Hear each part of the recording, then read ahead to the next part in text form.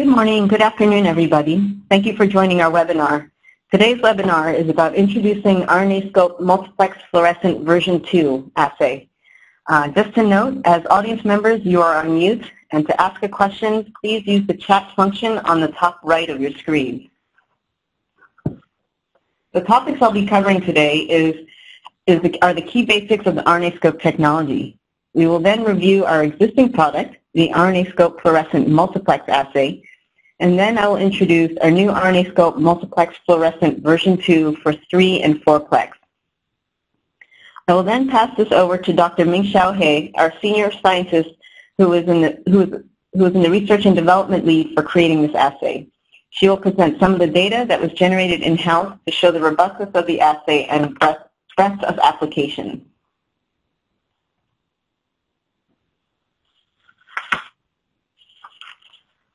So let's begin with an overview of the technology. RNAscope is based on a proprietary in situ hybridization technology based on a unique probe design and signal amplification. This platform has a sensitivity to detect most genes in situ, as well as simultaneously quantifying multiple RNA targets.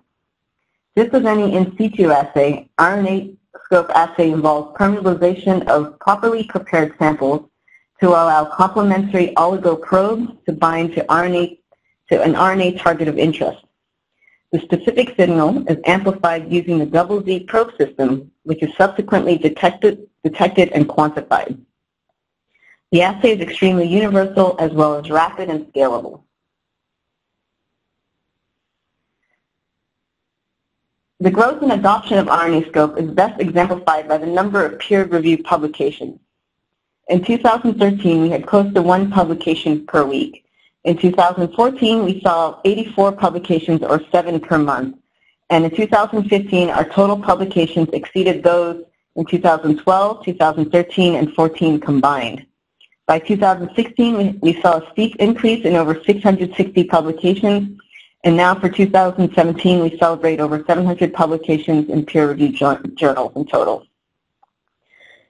To the right shows how RNAscope is most relevant in cancer research, with almost 50% publications in this field, followed by neuroscience and infectious diseases. Many of these publications highlight the use of RNAscope in validating RNA-seq results, applications in gene therapy, and as a potential test in companion diagnostics. The images are examples of 8 journal covers, of the last 15 publications last year. So how does the RNAscope technology work? The RNAscope probe design is the key. We use a double Z probe design. There are 3 components of the Z. The upper region is the 14 base tail sequence, and that is the region where pre-amplifier and the cascade of the amplification will occur. The spacer region is between the base and the other end, allows the flexibility for probe binding efficiency to mRNA. The lower end region of the Z binds directly to the mRNA.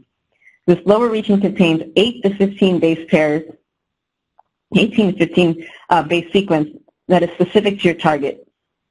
The Zs are used in pairs. In pairs, the upper region of the Zs will provide 28 bases for the pre-amplifier binding.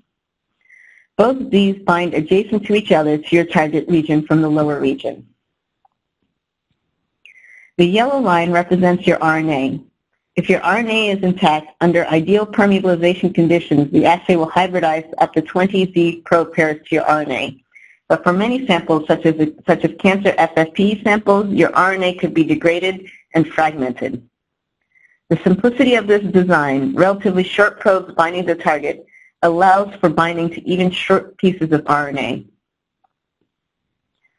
What our scientists have demonstrated is that we need to have just about 3 Zs to bind to a target in order to detect the signal. Even for fragmented or degraded RNA, which are not likely to have migrated and they are still localized to each other, you should still see a single amplification signal for a single molecule.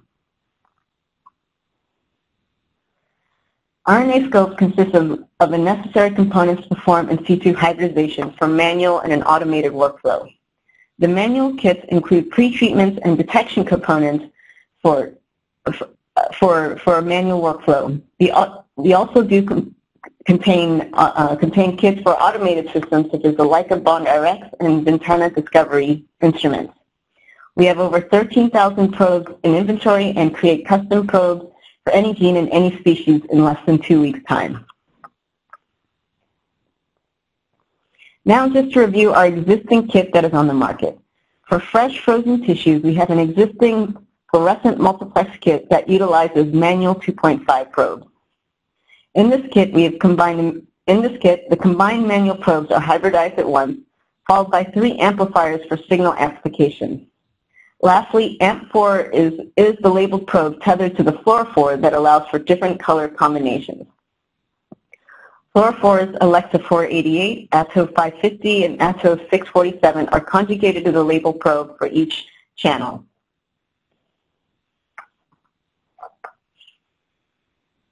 And now I'd like to introduce our recently released Multiplex Fluorescent Assay version 2 for 3 and 4 plex.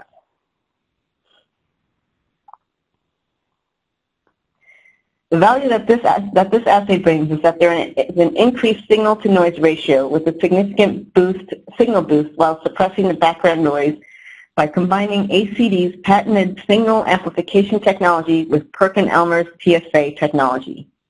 This allows for expanded applications, such as using formalin-fixed paraffin-embedded tissues, which are notorious for having high autofluorescence. This kit can also detect low-expressing targets and enables dual ISH-IHC protocols.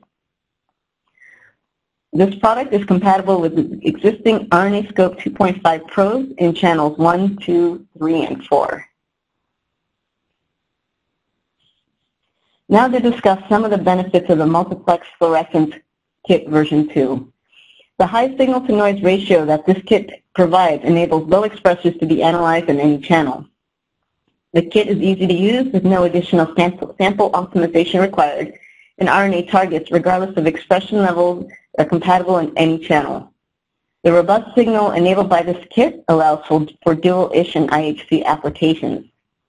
Furthermore, with this enhanced signal amplification, the kit is compatible with different tissue types, such as formalin-fixed paraffin-embedded tissues or fresh frozen samples.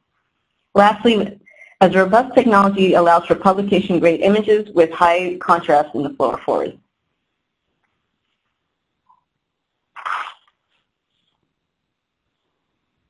Here we are presenting the workflow for the Multiplex Fluorescent version 2 kit.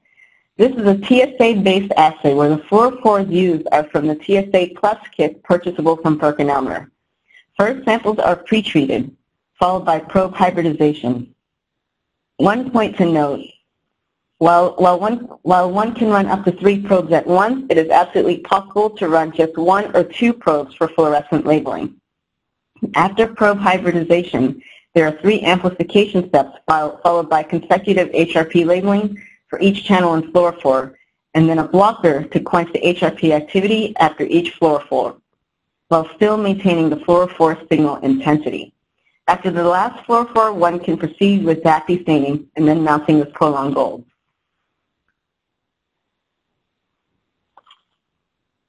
Here is the workflow to identify up to 4 RNA targets at once.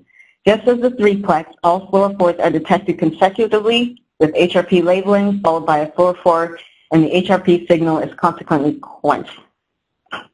In this case, we have validated the 4-plex system using Perkin Elmer's 6-color opal fluorescent IHC kit using opal dyes 520, 570, 620, and 690. These fluorophores are chosen from the kit that give the best color separation. Note that 4-plex imaging requires the use of multispectral imaging systems. Here is the snapshot of the Multiplex Fluorescent Kit components. The Multiplex Fluorescent version 2 kit is by default a 3-plex kit with enough components to identify up to 3 targets at once. The kit contains all the different pretreatments necessary to run all sample types, such as FFPE, fixed, and fresh frozen tissues. The detection kit contains the necessary amplification components, HRP, and blocker for identifying 3 targets. There is also the Multiplex TSA buffer to dilute the TSA fluorophores purchased from Perkin Elmer at our recommendations for your tissues. To identify 4 RNA targets, one needs to purchase the upgrade 4-plex Ancillary Kit along with the Multiplex Fluorescent version 2. This kit contains the HRP for the C4 channel as well as the blocker to quench the signal. Manual probes in channels C1, C2, C3, and C4 are purchased separately. Note, C1 probes are at a 1x concentration while C2, C3, and C4 are at 50x.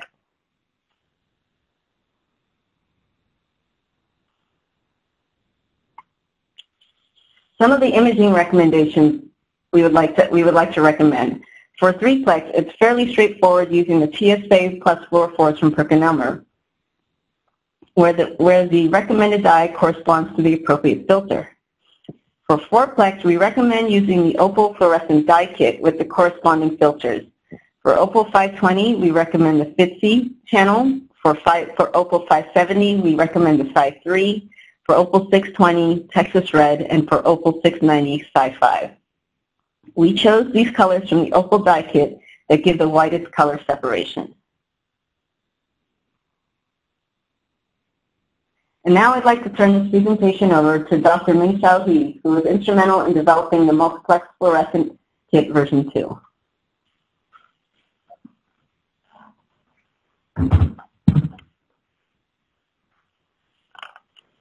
Hi, from the following image, we'll see the example of some fresh frozen tissues from mouse brain and rat brain, and stained by the 3-plex positive control probe.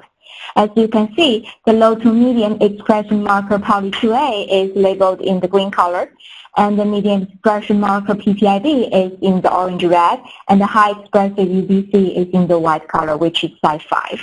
And you can see the version 2 multiplex fluorescent assay can detect targets from low expression level to very high expression level. Here are some examples of in FFPE mouse brain tissue. The version 2 multiplex assay detects some neural markers. The weak glut markers the excitatory neurons that use glutamate as the neuron transmitters in the central nervous system. There are 2 different isoforms of the weak glut, the weak glut 1 and the weak glut 2. As you see on the left panel, they are labeled by the green and orange-red. And WeGet is another marker for the GABAergic neurons, which use the inhibitory neuron transmitter gamma aminobutyric acid, shortened for GABA. On the right panel, you will see the 3 markers. The CNR1 is cannabinoid receptor type 1, also abbreviated as CB1. It's a G protein coupled receptor located primarily in the central and peripheral neuron system. DRD1 is a D subtype of the dopamine receptor, and NMDAR1 is the key subunit of the multi-subunit glutamate receptor NMDA receptor. So as you see, use the fluorescent multiplex assay, you can detect multiple different markers in the same region. You can use them to separate different cells, detect co-localizations of 2 to 3 markers within the same cell. And you can also detect different subpopulations of cells marked by different markers. And here's some more examples in the neuroscience. These are fresh frozen samples. On the left panel is the mouse brain fresh frozen. On the right panel is the rat brain fresh frozen. And this is a study to detect some NPY2 receptor and NP5 receptor. They are both receptors in the family of G protein coupled receptors that are currently divided into 4 subtypes, Y1, Y2, Y4, and Y5. Here are some examples of some markers of this family. And you can see the unique expression patterns of the certain markers within the region. And on the left, you can see the green color labeled the NPY2 receptor in a subset of cells within the mouse brain. And in the right panel, you can see the 5 receptor and 2 receptor are labeled by different probes, and they are co-localized in the same region. You can also use the multiplex Fluorescent assay version 2 for use for oncological markers. On this panel on the left, you can see is the head and neck cancer FFPE samples, and the green channel is the pooled probe HPV-HR18. It's a pooled probe of 18 subsets of the E6 and E7 genes of the HPV genotype. And P16 is a cell cycle molecule that's also an indirect marker of HPV infection. And MKI67 is a marker for cell proliferation.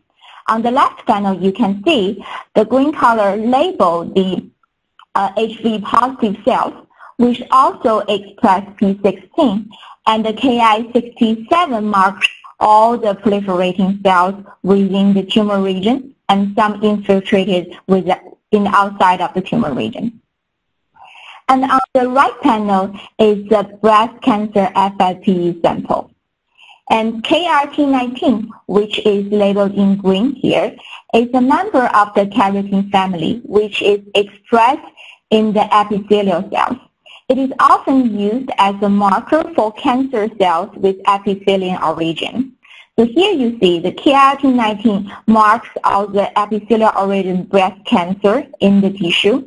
And the PCAM1 is the endothelial marker, so labels the endothelial cell outside the tumor region. And within the tumor region, you can see the active proliferating cells, which is marked by the MKI67.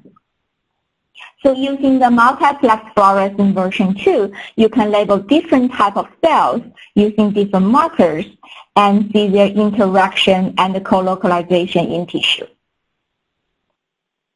Here are some examples of the 4-plex multiplex fluorescent assay version 2.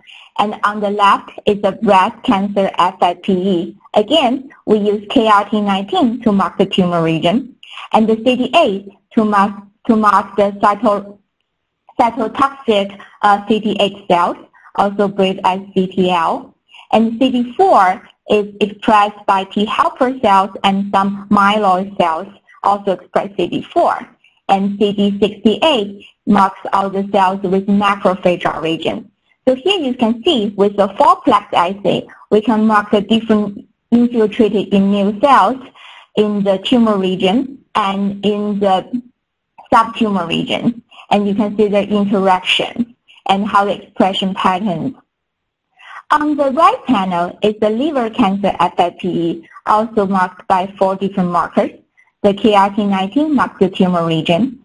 The PECAM1 marks the endothelial cells. You can see them located outside the tumor region. And you can detect some proliferate cells in the tumor, majorly in the tumor region, marked by the red Ki67. And the PTPRC is a marker for all the hematopoietic cells, which marks all the infiltrated leukocytes inside the tumor region. You can see they dominantly locate, in this case, they dominantly located outside the tumor region, but there's some infiltrated inside the tumors. Here are some other examples with 4-plex assay detecting oncological markers. On the left is the lung cancer FFPE sample, and here we use the FOXP3, the marker of regulatory T cell, along with CD4 in red to detect the Treg cell within the tumor. And you can see there's some very few fractions of cell co-express the two markers and reside in the tumor. And again, the yellow CD8 and the white CD68 marks the CD8 T cells and the macrophage origin cells infiltrated in the tumor. On your right panel is the ovarian cancer FFPE sample. And here you can see the very low expression of KRT19 in this region. And you can see all the infiltrated of different subtypes of immune cells marked by CD8, the yellow marker, the CD4, the red, and the CD68, the white. So using the 4-plex multiplex assay, you can detect up to 4 RNA markers within the same regions or within the same cell.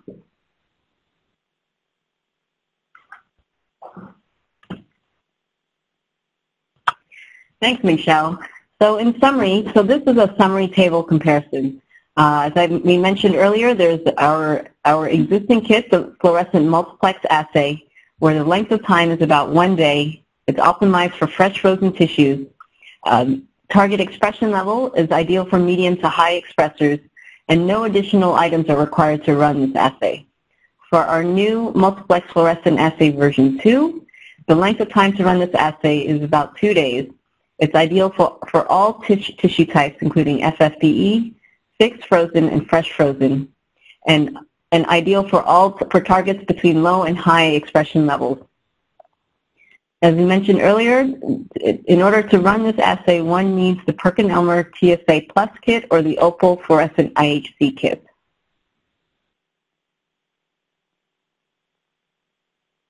So in conclusion, ACD continues with product innovation, is now introducing the RNAscope Multiplex Fluorescent version 2, a TSA-based RNAscope assay. This assay demonstrates robust results with high signal-to-noise ratio and is proven using different tissue types among multiple low to high expressing targets, ideal for FFPE tissues. I would also like to bring your attention to the additional resources available to you during the course of running the RNAscope assay. Please use the support tab on the ACD website to access these. And lastly, we are always happy to assist you with any questions or concerns you may have with regards to your RNAscope assay. Please reach out to us through any of the methods listed in this slide. Thank you. Some of the questions that we're receiving from the audience. Can I use a confocal microscope to view RNAscope targets? Yes, you can use a confocal microscope. However, you would need to check the filters on your microscope to ensure the adequate color separation. Can I use a regular fluorescent microscope to view your fluorescent RNA targets? Yes, you are able to use a fluorescent scope.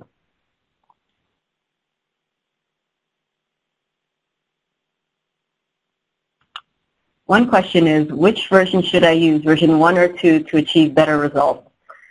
This is completely dependent on whether on the RNA target expression level. For medium to high expressing targets, we do recommend that you use version 1 kit. Again, this is a shorter assay that can be run in a single day and does not require TSA-based, the TSA Plus system from Perkin Elmer.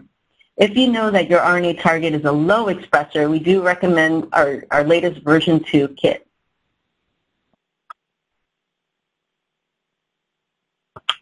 We also recommend version 1 if you are using fresh frozen tissues. Version 2 is ideal for FFPE tissues.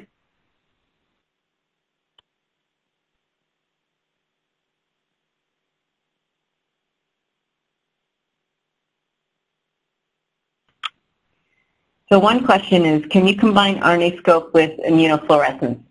Yes, you can run up to 2 RNA targets and a single immunofluorescence using the version 2. Alternatively, you can combine 3 RNA targets with a single immunofluorescence using the multiplex version 2 kit and the 4-plex.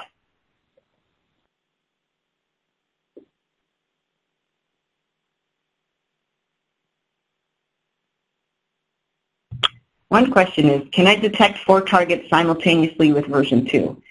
Yes, you can detect 4 targets. You will need to purchase 2 kits, the multiplex fluorescent version 2, which has all the components to detect 3 RNA targets, and you will also have to purchase the 4-plex ancillary kit that contains the additional 4th channel HRP and blocker.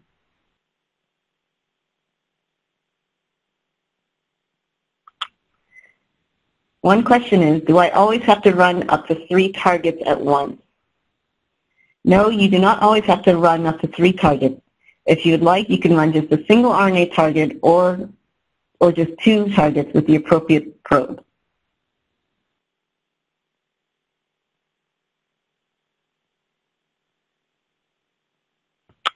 Another question is, how many brain sections can I stain with this kit? The multiplex fluorescent version 2 kit contains enough components to stain up to 20 sections or 20 slides.